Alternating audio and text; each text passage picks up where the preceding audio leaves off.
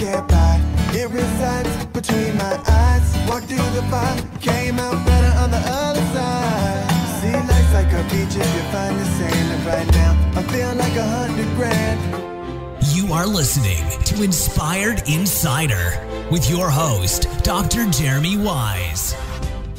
Dr. Jeremy Weiss here. I'm founder of InspiredInsider.com, where I talk with inspirational entrepreneurs and leaders. And, I have Dr. Hoby. I'm going to introduce you in a second. But, Dr. Hoby is one of the reasons I started this podcast. He doesn't even know it.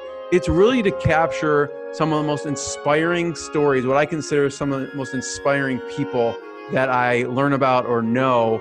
I had a past guest, which is Chris Ategeka. And Chris Ategeka, most people have never heard of him, but he started 2 for-profits, 2 nonprofits. And he, at age 7, he became an orphan because both his parents died of AIDS, and he was the oldest of 5 children. And he was taking his brother to the hospital, Dr. Hoby, and his brother died. And he started a nonprofit to create old bikes, and he created them in like ambulatory bikes. So because in his village, it's a long way to the hospital. And so He actually created that. And he wore his first pair of shoes at age 17. He actually he speaks 9 languages. He ended up coming to the US and getting his Ph.D. It's just an amazing, amazing story. I'm not even doing it justice, to be honest with you. So check out that and other episodes on InspiredInsider.com. Before I introduce today's guest, this episode is brought to you by Rise 25, which I co-founded with my business partner, Jen Corcoran. And what we do is we help businesses connect to their dream relationships, partnerships, clients, you name it. And we help you do that by running your podcast. And, Dr. Hoby, for me, the number one thing in my life is relationships. And I'm always looking for ways to give to my best relationships. And podcasting is a way to do that. And it really was inspired by my grandfather, who was a Holocaust survivor. And him and his brother were in concentration camps in Nazi Germany, and they were the only members of their family to survive. Why am I telling you this? Because he was interviewed by the Holocaust Foundation, and his legacy lives on because of a podcast, or not because of a podcast, because of an interview. And, I put that on my about page of my podcast website. My kids can watch it. When I have, hopefully, God willing, grandkids can watch it, and anyone can watch it. And his legacy lives on because of that interview. And that's what I consider when I have my guests on. So it's not just relationships, it's not just business, but is actually, I believe it's helping people leave a legacy beyond themselves. So I am excited to introduce today's guest, and a shout out to Justin Breen. I would not know today's guest without Justin Breen. Justin Breen, thank you. His book, Epic Business, you need to check it out.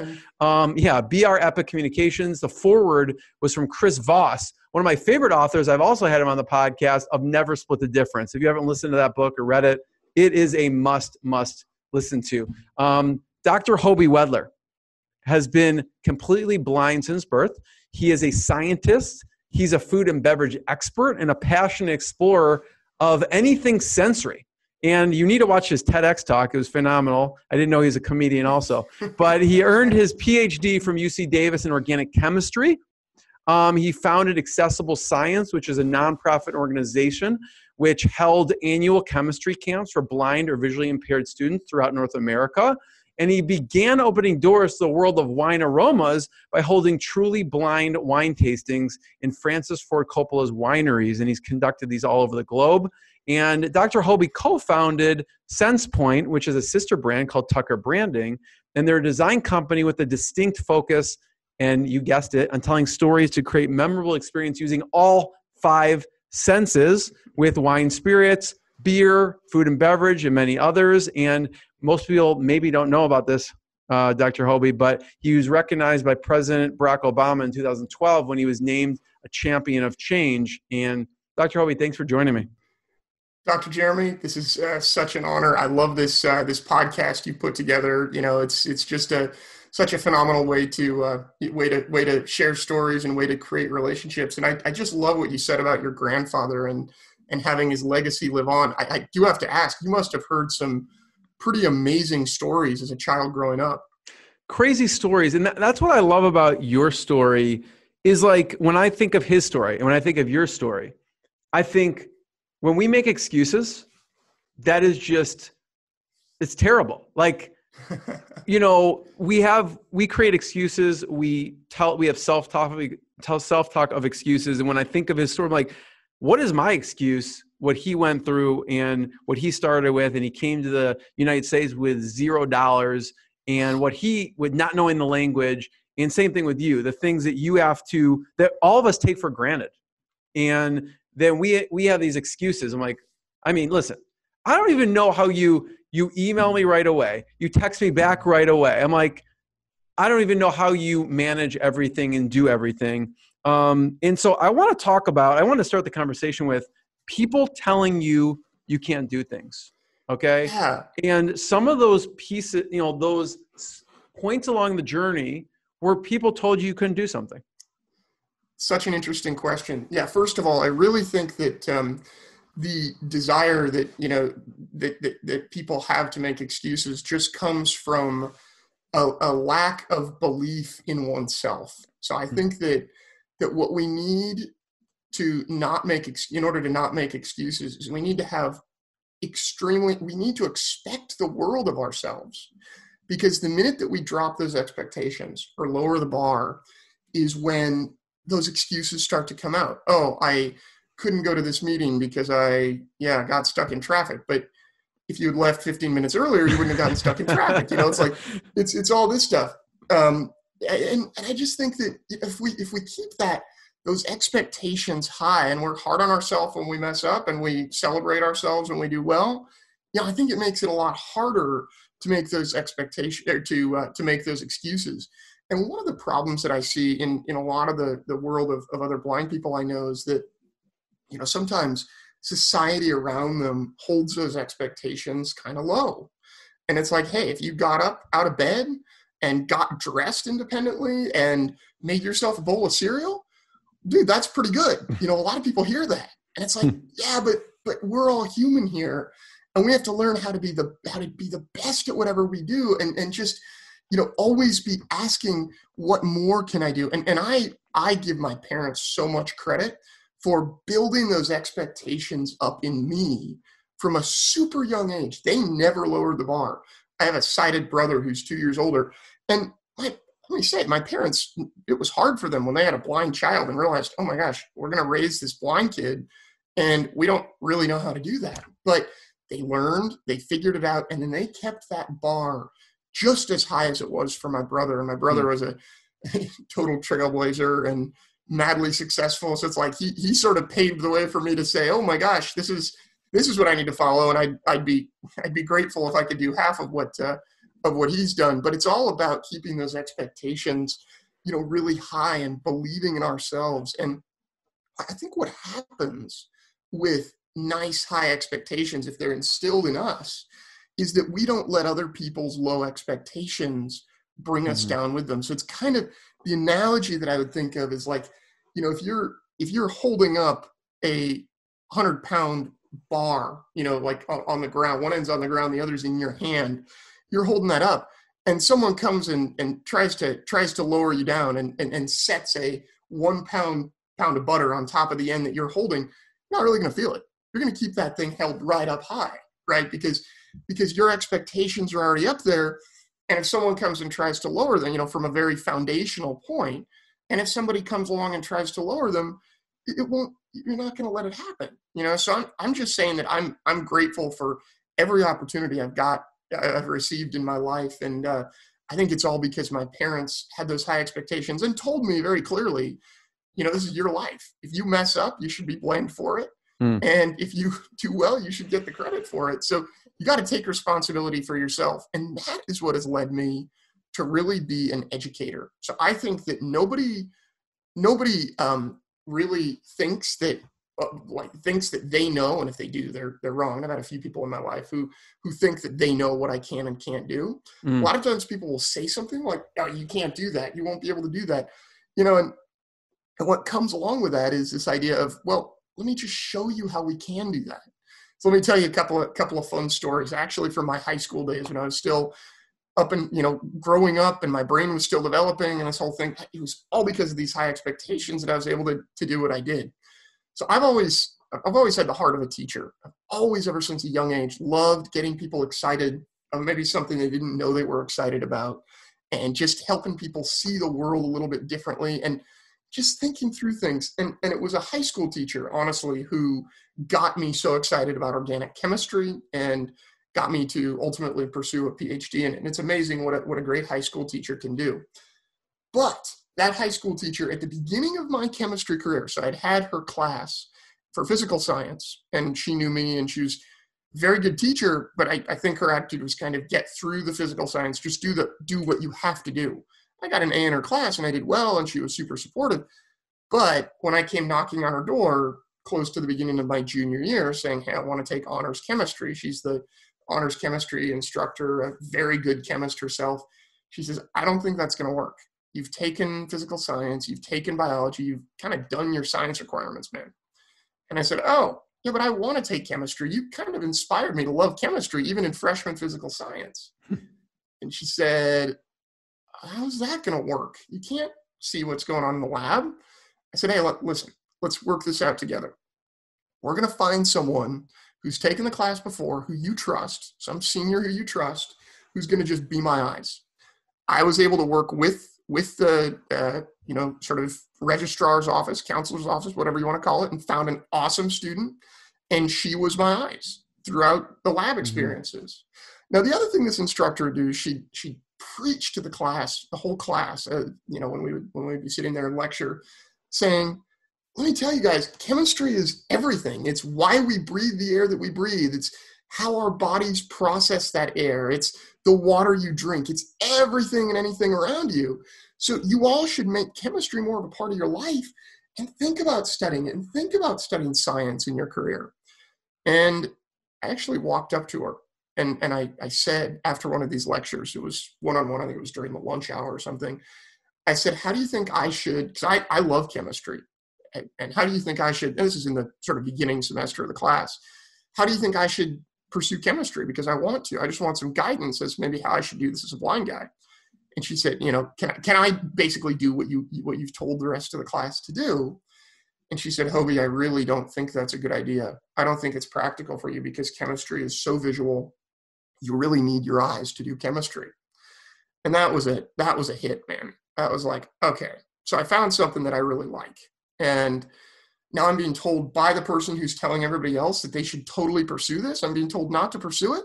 So I got to figure this out. I got to figure out how to make her an ally and get her to, help her to understand that I can do this. And then she'll be on my side, able to figure out with me how to pursue this degree. So I thought about it. I came to this conclusion. It was such a fun thing. It was a Tuesday morning. I still remember it. It was, I think, the second week of the second semester. And I went into her classroom before school started, so early in the morning when she was just getting ready. And I said, you told me that chemistry was a super cerebral science, or some visual science that we need to see to be able to do. Can anyone see atoms? I don't think anybody can see atoms. So let's just think about that for a second. And she said, oh, you have a really good point. And I told her that chemistry is a cerebral science. It makes sense. When you think about how atoms and molecules and everything fit together, this is all happening in our mind, and all our eyesight is telling us is maybe what's happening in the lab, but it's not really telling us anything about the chemistry. We have to know chemistry to be able to interpret those data. And in fact, most chemical reactions, most things that we look at, we don't even use, our eyes to see. So there's a technique that I know Dr. Jeremy, called nuclear magnetic resonance, where we use radio waves to probe things. And then we use a machine, which is an eyeball, for radio waves to tell us what the heck the radio waves are saying. So the whole point is that chemistry is a cerebral science, and she just totally turned and became an ally. I want a T-shirt that says you can't see atoms. Oh, man. Dr. Hoby, you need to have a T-shirt. Do that. That'd be fun. Everyone in the science camp needs a T-shirt. They do. That says can't see atoms. If I had known you when we had the whole science camp going, we're going to resurrect it. And you're going to be my marketing guy. There you go. Absolutely. Yeah, man. That was one point, and someone told you couldn't do something. I wanna keep on that trajectory, but I want to go back actually to your parents. And on the flip side, your parents had high expectations for you, pushed you. Where was a point where they pushed you and you got frustrated? Like, I can't do this. And they just pushed you. They were not going to accept that from you. We would, so first of all, they're very understanding people, but they did, want us to do well. So it was all about them doing exactly what they wanted us to do. So they would, my dad worked as a manager of the basically power transmission system up and down the state of California, and you had to be at work, 12 hours on, 12 hours off, sometimes days, sometimes nights. And the other thing is we would always do all our own work on the house. So my brother and I became carpenters, plumbers, electricians, all that while growing up. And that was our parents' way of teaching us how to do stuff, which is just awesome. So it was not abnormal to get done with school, work on homework. And as a blind person, homework might, schoolwork might take a little bit longer. And I really figured that out when I was in grad school. But, things take longer. So I might come home from school, spend 4 or 5 hours on homework a night, and then go out and work on the house for, 3 to 4 hours. And then spend all day, every day on weekends, either working on the house or doing homework. And sometimes it just got to be too much. It's like, guys, I gotta be able to just, get this work done. And I'm sorry, I didn't say I'm sorry, but God, it takes me longer, and I should be able to have the opportunity to just get my work done and then relax a little bit. And they kind of said, no, dude, we're all working this hard. And my brother, I think, had some of that for some of that feeling for himself too. And you just power through, man. And if you push yourself through just a lot of hard work, you get good at hard work, and then it doesn't feel like work anymore. Then you just plow through, and life is about hard work. And they set a good example. So this is what was so great about my parents, and why it never really felt like they were pushing us super hard, is because they worked just as hard. So they set the work ethic, and we just matched it, But that was, I often got frustrated when they would try to describe to me that I was blind, and that, I would do things, I would still be successful, but I'd have to do things differently. It's like, I kind of, first few years of my life, I didn't really, until I think I was about 10, I didn't really know what it meant to happen to be blind. And then I kind of realized, and, those things were frustrating. And on the flip side of that, they really helped me realize, hey, you can do pretty much anything anyone else can do. You just might do it a little bit differently. And, blindness for me, man, this is important for me to say this right here in this public forum. Blindness is just a nuisance. It's just a lack of efficiency. So I think about the world totally in a sense of efficiency. And if we maximize efficiency, that's, when we're doing the best work we can. And when you're blind in a sighted world, you just lack a little bit of efficiency in terms of looking at things and being able to easily identify them. But I really do believe that that's all it is. And that's sort of the direction that my parents took with it, is, hey, sometimes it just got frustrating. It's like, I do things differently. I can't necessarily spend hours, figuring this out. Mopping the floor, for instance, because and my mom, who's a teacher of the visually impaired, actually, she took that job on as a special ed teacher after I was born, which was amazing because she brought all of the stuff she used at work into the house, and all the philosophies and all that. And she's like, yeah, you can clean the floor. It's going to take you a little while, and I'm going to teach you a technique. There's no excuses for not being able to clean the floor. It's like, that was tough to hear when you were 8 years old, but man, it's true. And now I'm so much better for it. I got to give you one more example of someone telling me I couldn't do something. I want as many as you have, Dr. Hoby. So yeah. I'm an avid cook, and I grew up in the kitchen. I didn't realize I was doing this, but really honing in on my palate and learning how to cook and how to use knives and, to chop things. And that was sort of my space. And my parents actually hired me to make large pots of soup for the family every few weeks. And they would take these soups to work. And that was my job starting when I was like 9 years old. So I've always loved cooking. And I had a passion for science and for, life science and animals when I was in high school. And we at the Petaluma High School campus had the only student-operated museum in the country. It was a wildlife and natural history museum. Still exists. It's a great place. And as part of that museum was treating, caring for live animals.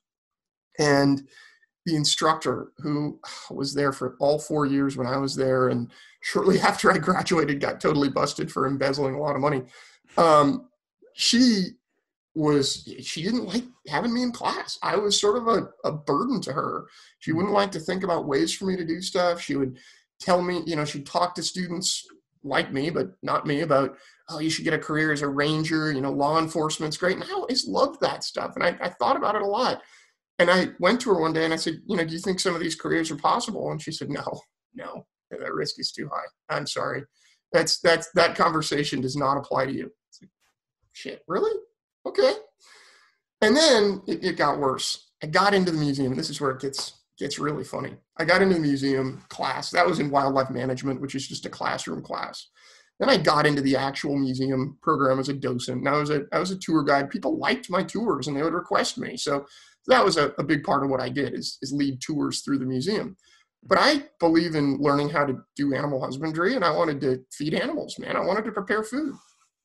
So I would, like other students, would use the knives in the workroom to chop, they're super dull, really annoying knives, to chop food for reptiles because they need produce, fruit, vegetables. What did you feed them? Smaller chunks, right? Yeah. And then she saw me using the museum knives and said, "You can't be in here." I said, "What?" She said, "Yeah, no, you're not allowed to use our knives." I said, "Oh, okay. Why is that?" "Well, you can't see what you're doing, And I said, "Yeah, but I'm a student just like all these other students. Don't I fall under your insurance policy the same way?" She said, "No, this isn't good." And I took this to the high school counselor, and they said, "I don't know if that's right, that she can do that." And we finally came to an agreement with her that I could bring my own knives, and that would allow me to cut food. And none of the other students could use my knives. They were Hoby's knives, Dr. Hoby's knives, whatever you want to call it. So I made sure to bring in the sharpest, baddest knives I could find in my kitchen. I'm like, you know what? I'm going to show her. I'm going to bring the best knives. And everyone's like, machete? You can't use that dull one. Everyone's like, we want to use Hoby's knives. We want to use our teacher's like, why does everybody want to use your knives? And then they realized that, yeah, he brought in the knives that actually cut, So it's just taking that example of people saying, no, you can't, and sort of turning it around into an educational possibility. I had one instructor at my first ever chemistry class at UC Davis, and this is the only instructor who's ever told me this, said, you shouldn't be studying chemistry as a blind person. It doesn't make sense. And I don't know, whenever I would ask a question, it was just like the most annoying thing to this guy. It's just so irritating. So and he even told me why is a blind person taking chemistry, when I had him sign my accommodations document. This is my freshman year at UC Davis. Welcome to freshman year. Yeah. And I'm like, hey, I decided I wanted to major in chemistry. I'm going to take this as a challenge and do everything I can to thrive and succeed. And of course I did. And I had no other instructors like that at all. But that was someone telling me, no, I don't think you should do this. I don't think you can do this. And saying, okay, I gotta show you that I can. So there's a little bit of, to be honest, there's a little bit of competitive nature there. It's like, oh, you think not? Okay, we'll figure this out, But it's fun. It's the challenge is what it's all about. And that's what I think is so important in our lives that we live, is to just challenge ourselves. And, the motto that works for me is always challenge yourself to do something that you either dread doing or think you can't do, and just take it in baby steps, and you'll get there. Dr. Hoby, one thing it makes me think about is some of the work you did with Francis Ford Coppola's wineries. How did that come about? That was fantastic. So there's a man who was new to being totally blind. He actually had a benign brain tumor. Really good friend of mine. He was just he's a blind architect, actually. He's a man by the name of Chris Downey. So Chris lost his sight in 2008, and he was a super successful architect, sighted architect, and actually did a bunch of work for Francis Ford Coppola. Now, Chris knew that I was from Sonoma County, which is a big wine region, and I had sort of excited myself on a good palate and on being able to pull things out of wine that were unique, and he knew that I had kind of an enjoyment for wine. So in 2009, just a few months after he lost his eyesight, I was actually able to help him a little bit with, traveling and navigation and this sort of thing. And, he's a go-getter, so I'm not at all going to attribute any of his post-blindness success, post-sight loss success to anything I did. But I like to think I was able to mentor him a little bit, and he definitely has served as a mentor for me since. But yeah, so we actually hosted we were both mentors at a program put on by the National Federation of the Blind, a science program in 2009, and that's how we met. Now, Chris, like I said, had done a bunch of work for Francis, and before he had lost his sight. And when Francis came to Chris, he knew Chris had lost his sight, and came to him in 2011 and said, hey, I really want to, I went to this kind of gimmicky program in Asia where, sighted people led us through a blindfolded little exercise where we had to walk a few feet across a room and find a treat and unwrap it. It was just kind of gimmicky. But Francis said, I want to offer something like this at my wineries, but I don't want it led by anyone. It's got to be led by a blind person. I want this to be authentic. So do you know anyone? And Chris said, well, I know this guy that would absolutely, that knows about wine, that's from the area, that I'm sure would be interested in this. So Chris kind of floated it by me, and I said, yeah, it's something that would be interesting. Then I got a call from Francis's right-hand person saying, hey, do you want to position with us? Like, co-innovating this tasting experience with Francis. And when that happens, when you get that phone call, you just say yes. And then you hang up and you say, oh my God, what did I just agree to do? So that happened. And then what was so much fun is that Francis really let me build the experience on my own. And it got a lot of exciting traction with, with the press, and then with the trade team, with the sales team at Coppola. We actually spent, luckily for me, I studied computational chemistry as a graduate student with an extremely understanding and kind advisor. And really everything that my laptop here in front of me is actually my laboratory as a computational chemist. So my advisor said, you do what you want to do. And I traveled the country with the Coppola team, and then eventually with a bunch of other brands once this whole experience expanded while in graduate school. And that's sort of how that got innovated. And I still do a lot of blindfolded work, both with wine and in a lot of other industries. I've actually even taught high school students how to sort of build empathy by working with each other, one under blindfold and one sighted, both cutting wood with power tools, and then taking that wood and turning it on an electric lathe using some sighted assistance, but having 100% of the work be done by the person under blindfold. So the blindfold, what I'm getting at is when people aren't distracted by their eyesight, temporarily taking away that eyesight is an amazing way to show that what can happen when we aren't distracted by it. It's a pretty amazing thing. Doctor, we talk about some of the comments people would make as far as they go through the wine tasting, blind and wine tasting. What were some of the things, the breakthroughs people had experiencing it like that? So funny. So I had one particular person who said, I do not like Chardonnay. Don't try to make me drink Chardonnay. And I said, okay, well, not everyone's going to like these 4 wines. These are totally harmless. If you don't like it, here's a spit cup. It's no problem. This woman tasted the wine and said, whoa, this is really nice. And, yeah, this is cool. Yeah, she's got some green apple. It's got all these different things. I love it. It's a white wine, but I really like it. I said, yeah, did you know that was a Chardonnay? And her reaction was just, what? You served me Chardonnay? Now, what? Now I like it, So people have these preconceived notions of what they like and don't like based on what they see. And maybe she had a bad Chardonnay 20 years ago or something. And she started drinking Chardonnay after that and really liked it.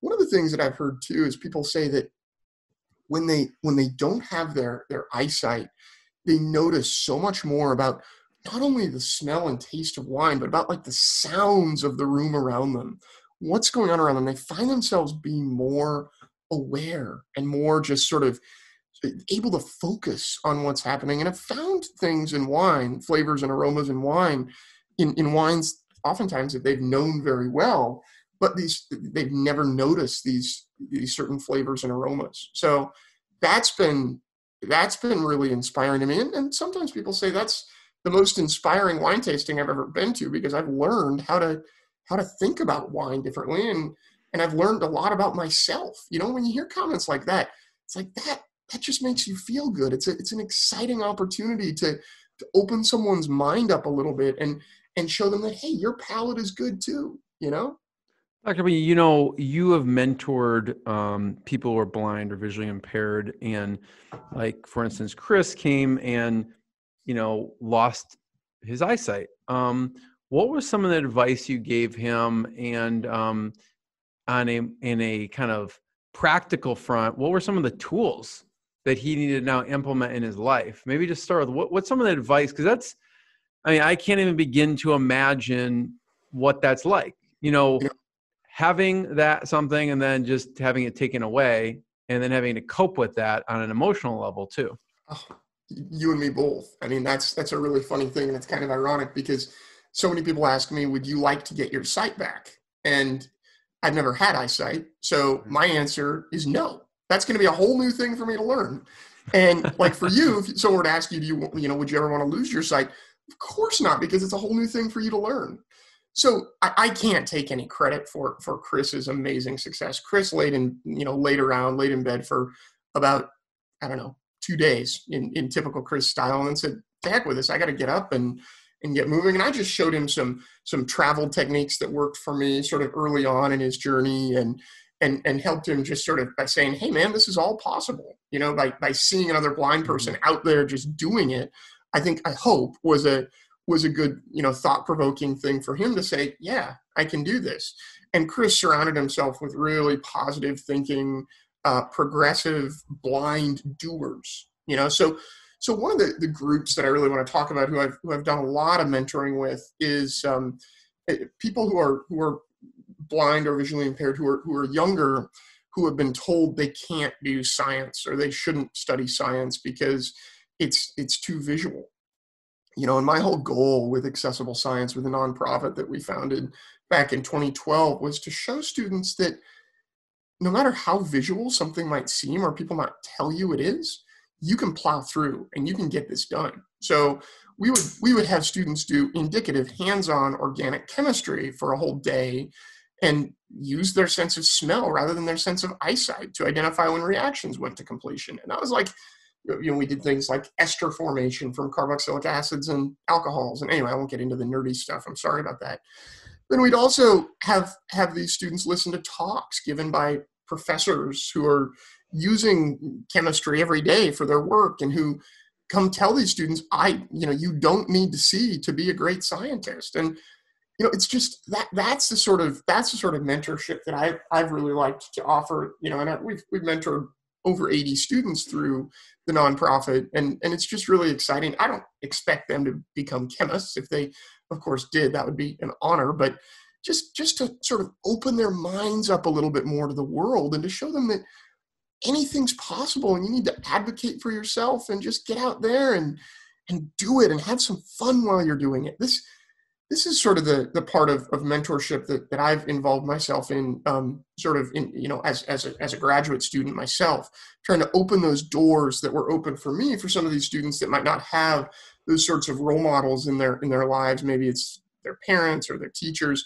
So there's some discouraging factor there, and it's nice to break those barriers down. A lot of the students that we mentored at chemistry camp had never worked on a stove, had never been allowed in the kitchen. We're talking about 17-year-olds, Dr. Jeremy, people that totally should have been learning about how their food gets cooked. So I always included a cooking hour, where students would learn how to cook their own burger, and for some of these students, this is like groundbreaking to stand next to a hot griddle and do this, what you and I might consider a very simple cooking task. It's just like eye-opening and groundbreaking. And the other group that I am mentoring now, which is actually really fun, I'm on the board of directors as vice president of a center that's here in Northern California called the Earl Baum Center of the Blind. And we help mostly adults who are losing their vision or who have suddenly lost their vision. And it's amazing what, the depression that people go through, but then by seeing and being around people who have sight loss who say, hey, it's not going to be that bad. Let's just teach you several things you're going to need to think about and learn to get this done. It's amazing. Some of the things that we teach people how to do is, it sounds simple, but how to spread peanut butter on a piece of bread, to make their own peanut butter and jelly sandwich. That's hard when you've been able to see your whole life and now all of a sudden you can't. How to use a cane, a white cane, to feel the ground in front of you rather than use your eyes to walk confidently. It's all this stuff totally matters and is totally relevant to these people's, need to live life. And one of the things that we see a lot of is that people's families, because they're loving and they want to help, end up helping too much. So a lot of our work is really saying, hey, step back. You don't have to do this. And sometimes struggling through something and muddling through it and taking that challenge on, rather than just, letting someone struggle through something, rather than just doing it for them ad hoc, is such a better teaching technique. So that's some of the teaching and mentoring that we've done. But I just think that, I think that goes across the board. I mean, even with kids, like, enabling them when they're struggling. I mean, it's grit.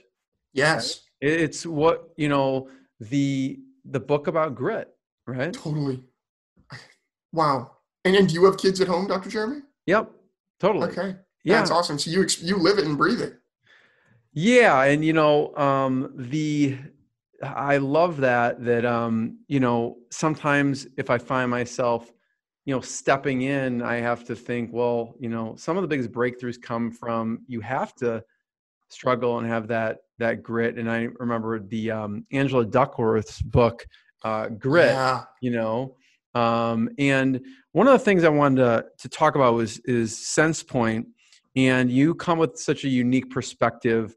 And I hope you just walk us through. There is a project with glass, involving glass. I don't know if you want to talk about that. Yeah, no, I'd love to chat a little bit about that case study. So that was a lot of fun. And by the way, Senspoint and our sister brand, Tucker Branding, are really becoming much more sort of branding and brand strategy companies. A lot of the work that I did in the early days of Senspoint, like the case study I'm about to tell you about, is sort of work that I'm actually bringing under my own personal brand. I'm bringing it under hobywedler.com, just because it's sort of my stuff that I've innovated just as a person. So let me tell you a little bit about this glass project. So AGC is one of the largest glass companies in the world. Make a lot of glass for the automotive industry, a lot of glass for the building and construction industry, and a lot of glass for the tech industry. So I'd say about 50% of the windows in your house and in your car were probably made by this huge Japanese glass company. So a large tech company, one of the tech giants based in Cupertino here in the Bay Area in California, went to their glass supplier, AGC, and said, their industrial design team said, we need a glass that feels more silky. And this glass I don't even know where to start with that, but go ahead. Yeah, so they're like, a glass that feels more silky? I don't know, we just sell glass. What do you mean? They said, no, we need a glass. We've been directed by our head of ID to find a glass that is more silky. We want a different feel on our next release of smartphones and computers and their trackpads. And this glass company said, we don't know where to go with this. Silky glass? I don't know. So they contacted a group of insanely creative people. Yeah, it's a company called IDEO. I don't know if you heard of them. Yeah, IDEO, sure. Yeah. Yeah, so they're a big global design company. They committed to creating impact, and they're just like the kings and queens of design thinking. And I said, IDEO is going to be able to figure out what they mean by silky glass. And IDEO said, that's interesting. Well, we don't necessarily know about silky glass, but we know some people. Oh, hey, we know this sensory guy, Hoby. Let's call him. And I said, silky glass, right up my alley. Let's do this. So we got to working on this project, and this is a collaboration that took a little over a month. And they just said, we need to figure out how to convey glass texture to our client. I said, that's interesting. Let's first define a metric for how we describe glass texture. And using several different samples of glass with different coatings on it, we were able to identify a two-dimensional way of describing glass. So one axis on that two-dimensional plane goes from smooth to rough, okay? And the other goes from, and rough I mean sort of tractive, sort of granular. The other goes from super sticky to super slick. Sticky meaning your finger kind of sticks to it and doesn't move around very much. Slick meaning your finger just slides right across it. And then rough meaning, like I say, granular, and smooth meaning just a really smooth, like polished surface. And by the way, you can have a smooth glass that's super slick, that your finger just slides across. So one axis is smooth to rough, and the other is sticky to slick.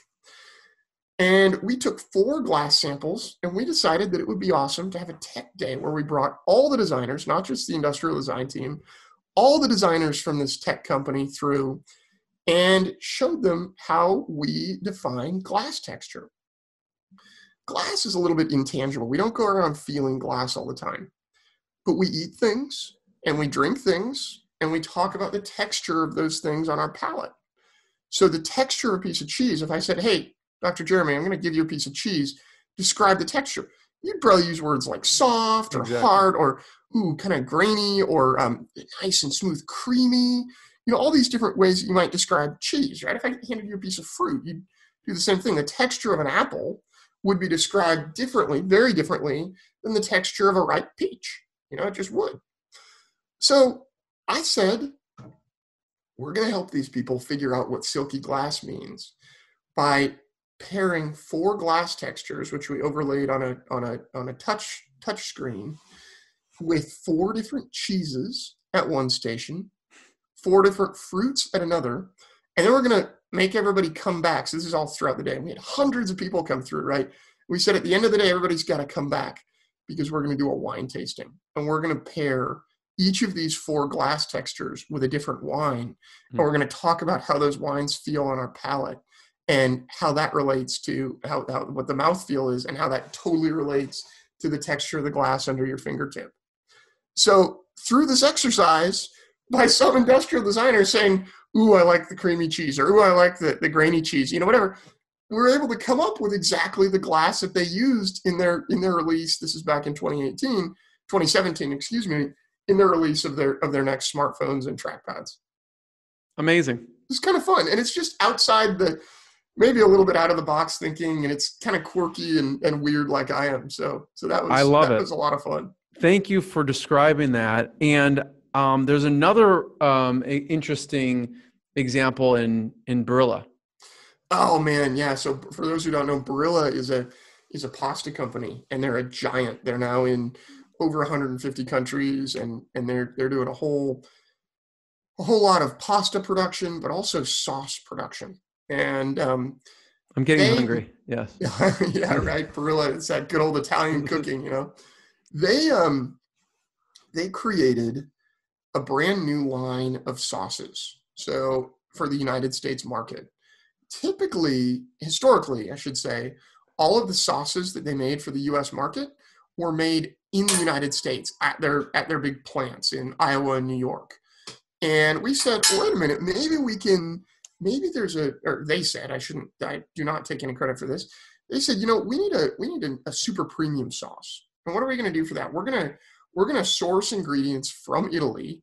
We're going to have the sauce made in Italy at our plant in Parma. And then we're going to sell this as a super premium sauce here in the United States. And the sauces, your listeners can go find them in most stores around them, are called Vero Gusto, VERO Gusto, Gusto. Now, I did a blindfolded tasting event for their sales team and then for their sort of internal team back in July, where we paired the sauces with with a few different ingredients and under blindfold, so people could gain a better understanding of them. And they enjoyed that, and they had a whole PR plan for how they were going to sort of launch this. And it was going to be a dinner where they invited a lot of influencers and media, but it was just going to be a classic type of Italian dinner where they say, hey, isn't this great? And then send them home with some sauce. They said, we got to make this a little bit more fun. So they called me, and this is a branding project that we did actually with Senspoint, very much with Senspoint. And what it really was is a product activation along with a key experience. The experience part was me. The whole product activation part was totally Senspoint. We ended up working with a company called Edelman, who you've probably heard of. They're also a fairly large creative agency, crisis management agency, this sort of thing. And they are the PR partner we're the PR partner in this project for Barilla. So we worked with Edelman and we said, okay, well, let me go back and tell you a little bit more about these sauces. So the tomato sauces, they're all tomato based. And they're all the ingredients are sautéed, so they're not just boiled in with the sauce. So they really have some truly exquisite flavors in them. And the other thing to note here is that there are 4 sauces, and each sauce has a hero ingredient from some region of Italy.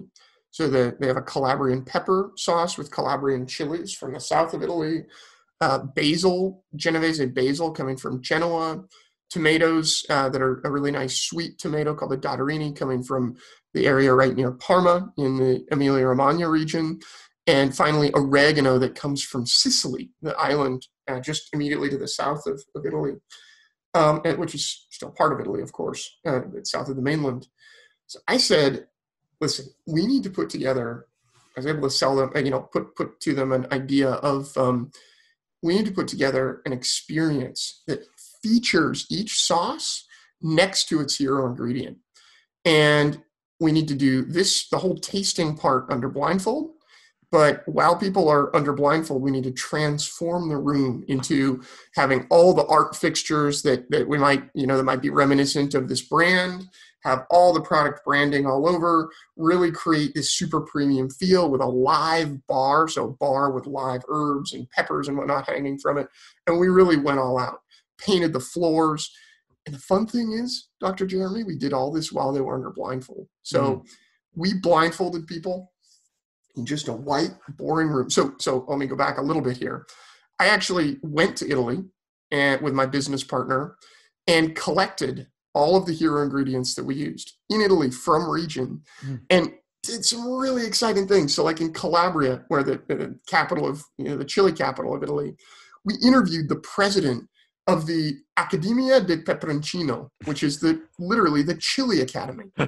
They have this. So we found him, did a whole day interview with him, just got some amazing sound bites. We interviewed a herb farmer, an oregano farmer in Sicily while walking through his fields.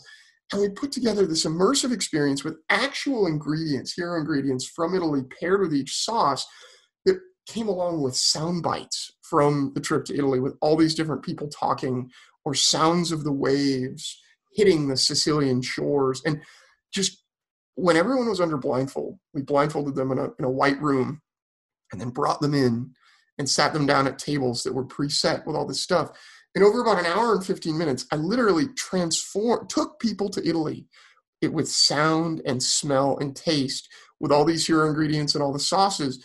And all the while this was going on, the crew was transforming the room from what they saw, which was a bare, boring white room when they came in, to this beautiful, very representative, landscape of the sauce, and it basically made them feel like they were in Italy.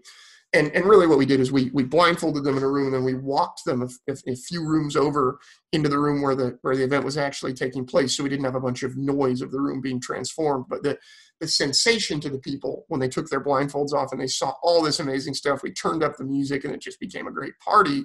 The sensation that they had was, oh my gosh, you guys transformed this while we were under blindfold. So it created just a super impactful brand launch and a super impactful, exciting opportunity to really showcase, something like a pasta, like a sauce in general.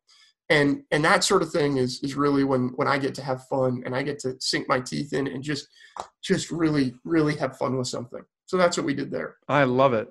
I'm starving now. But talk about, it relates to what you're doing with flavor elevation. Yeah, man. So it's really interesting. I look at a lot of people out there, especially during the pandemic, who are now forced to cook at home and who maybe don't love cooking, or people who love cooking and just want a little extra. My passion, I think maybe I said earlier, but I didn't. I have the heart of a teacher. My goal is to get people excited about things they didn't even know they were excited about. So I want to do this through flavor. I love food and drink and getting people to try things maybe they haven't tried before. And I love teaching. So I'm starting mostly in e-commerce, what I call flavor elevation company. And we're not launched yet, but as soon as we are, it'll be all over my social and anywhere you can go to find me. We are going to basically start a rub and spice company. And I've got 3 products that we're starting with One is a really super cool lemon pepper. It just lifts the flavor of vegetables you might be grilling or roasting. It's a great rub for fish and all these things. Doing a rosemary salt, which if you taste this That's my rosemary, favorite, by the way. you're going to be stunned when you taste this rosemary salt because it's salt that adds so much crazy flavor. It's so simple. You can impress all your friends with it. You have a customer in me for sure. I That's eat great. rosemary salt, Dr. B, no joke, on a daily basis. That is so good to know. So good to know. And this one's got a little oregano in it. It's got a little sage in it, a little bit of lemon zest. You know, it's really, really fun. And then another that's just an essentials rub, which is a rub that I came up with a recipe of about 1.5 years ago. That's just, it really elevates the flavor of meat and vegetables like crazy, whether you're grilling or, you know, grilling chicken, grilling pork, grilling tofu, you know, whatever it might be. This really lifts and enhances flavor. So my whole goal there is to just inspire people to really build quality into their kitchen and launch their flavors to the next level, you know, and just have fun with it. So I have two last questions, Dr. Hoby. First of all, I just totally appreciate your time and your stories. And I want to point people towards your websites. One is senspointdesign.com. Where else should we point people towards? Let's point them to hobywedler.com. Okay. There's going to be a lot of new stuff there. Currently, that just redirects to Senspoint, but in about a week's time, that won't be the case. And that's where I'm going to be doing all my tasting work. You know, you can easily, that's where I'm going to be pushing the speaking work that I do. And I'm also starting a coaching program actually around awareness, really helping people to become more aware, because I think sensory literacy, which is what we talk about in my TEDx talk, really leads to an amazing sense of awareness. And I truly believe that awareness leads to full inclusivity. And I'm doing some coaching on that. And all that stuff's going to be coming out over the next month or two on hobywedler.com. Okay. Everyone check out hobywedler.com. That's HOBYWEDLER.com. Check it out. Check other past episodes out. Dr. Hoby, I always ask, since it's Inspired Insider, what's been a low moment? And on the flip side, what's been a proud moment? So start off, what's been a low moment that you had to push through? It's a great question. And I need to think through this because there have been a few lows and a few real highs.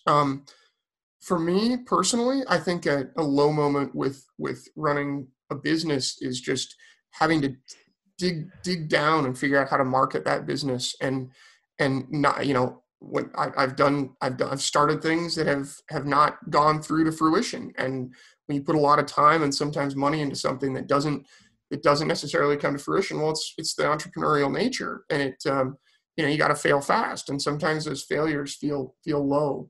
Another low moment was when I was sort of in the thick of my graduate studies and just thinking, oh man, I have to get assistants reading papers.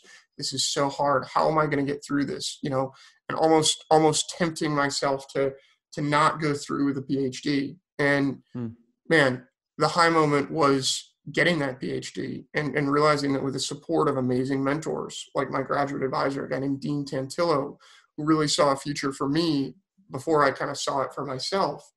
Those are the highs. When you break through something and you realize that you can actually do it, it just feels so good. Another low, to be honest with you, was thinking about going to college and feeling that daunting feeling of living independently. When I was finishing up high school, that was a really hard time. How am I going to do this? That's scary for anyone. It's scary for anyone. And I'll tell you what gave me the confidence to do that was when I learned in my junior year of high school how to walk first from school to downtown to the local bus depot and wherever I needed to go downtown. And then when I learned how to walk from school back to my house, about almost 2 miles away from the school, if I knew how to get from my house to school and school to downtown to the bus depot, I could get anywhere. And that's when I had that confidence. But it was still scary thinking about going away and making this work. But what's funny, Dr. Jeremy, is that when you do something and you push yourself into it and you just chip away at it, man, that low quickly becomes a high because you challenge yourself. And if you don't try, you'll never know what that success feels like. You know, so you got to try. And the high moments are when you succeed and you just feel so good about what you've accomplished and accomplishing that first year of undergraduate studies and then just knowing that I'm free here. I can do this, and just pushing through all the way through to the end of grad school. That was a high. And now that there's another really exciting high on the horizon, I think, which is getting all our businesses sorted out and just moving forward and going forth. And I'm really in that challenge mode right now. I'm hunkering down, going, we're going through some changes. We just are starting this sister brand to Senspoint. We're starting this flavor elevation company. I've got my personal brand that I'm just saying, you know what? Let's do it. Let's get all this out there. This is a time of challenge. I'm not going to call it a low moment, but this is a time when I'm feeling like I need to learn how to market. I need to figure all this stuff out. I need to become better at this, that, and the other.